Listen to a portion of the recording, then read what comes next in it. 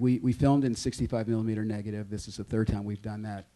We did an IMAX film back in the mid 80s, and then we did Baraka in the early 90s, which we shot in 65, output in 70 millimeter prints. And this film was shot in 65 again, but we took it into a digital output, DCP, at a high-res scan at 8K. So it's a lot of, it's a kind of a combination of 50-year-old Panavision camera system and cutting-edge digital technology to output this way. And there's a lot of advantages to using that combination of technologies now.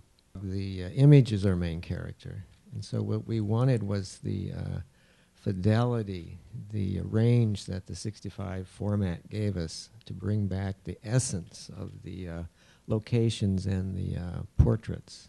The film is really a nonverbal guided meditation on birth, death, and rebirth, and what we were trying to show is the flow, the interconnection. And so we needed the high-res image to move you through the film.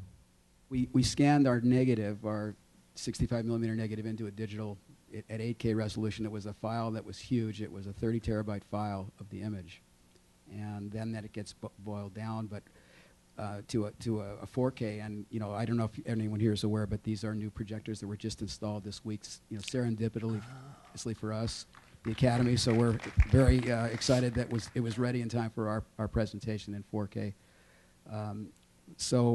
But when we did Baraka, when we put out the Blu-ray for Baraka, we did the same process and really had an amazing result with the amount of detail that's retained in the digital file, and realized that all the quality of that shooting in that larger negative ends up in the digital file, and that's why we've output this time. There's so many advantages to doing it this way. I know we consider ourselves film guys. I know there's a digital versus film controversy going on, but when we're doing this hybrid now, we love that every audience sees this film as a first-generation print. There's no scratches, no dirt. Every showing of this film is pristine because of that output. You know, Baraka was about humanity's relationship to the eternal, and this is really trying to take it a step further.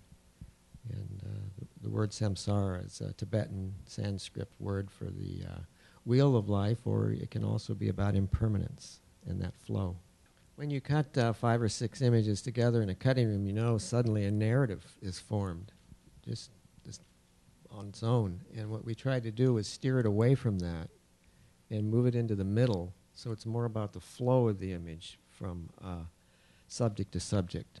Even though some of these images are very powerful, it's when they break that flow. You've got people in cages and animals in cages and walls around religions and dolls that replicate humans.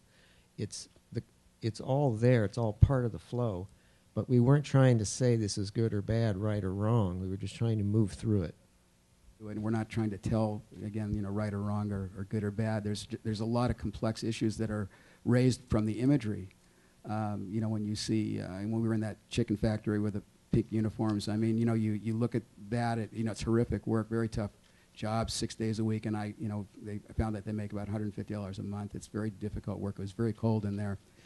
And you just say, you know, but they need those jobs. I mean, you can't say that's a bad, you don't say good or bad about it.